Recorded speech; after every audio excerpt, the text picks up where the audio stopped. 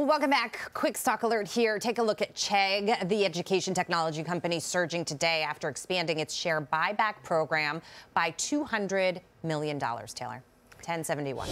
Meanwhile, working to block Biden's student loan bailout, the latest legal fight coming from conservative institutions. The Cato Institute and the Mackinac Center are suing the administration over its continued disregard of the Constitution. Now, a U.S. district judge dismissing their case, but the nonprofit says that won't slow them down. Holly Wetzel from the Mackinac Center, I'm pleased to say, joins us now.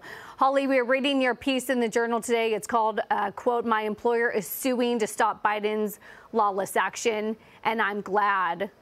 What's your response? What do you make of these policies that sometimes appear to not be going to the people who actually need them? Yes, well, first of all, thank you so much for having me on the show. The biggest problem with this entire loan forgiveness scheme is that it's blatantly unconstitutional. This is just a continuation of attempts by the Biden administration to do widespread student loan forgiveness through executive action. And in this case, not even executive action, just via a press release. Holly, I think you're absolutely, spot on when it comes to the Constitution, executive authority, the ability to be able to do this, but they keep pressing forward with it anyway. Let's just hypothetically say President Biden does find some way that's not challengeable to push this through, and all of your peers are getting, a portion of their student loans forgiven. Are you, you say you want to forego it. It's hard to do that when everybody else is, in principle, I understand where you come from. Just explain a little bit of your logic, how it makes you feel.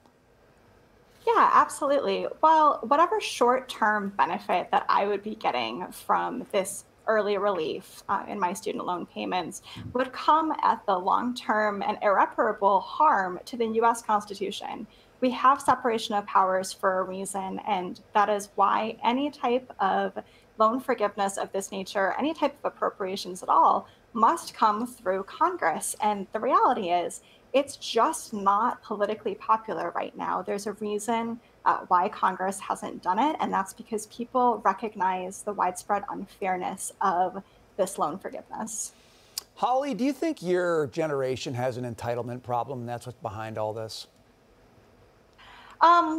I don't know that I'd go as far to say that it's an entitlement problem. I do think that there is a mentality that we are owed something from the government, and the reality is, just as I wouldn't want to pay for my neighbor's mortgage or their car payment, they shouldn't have to pay for my student loans.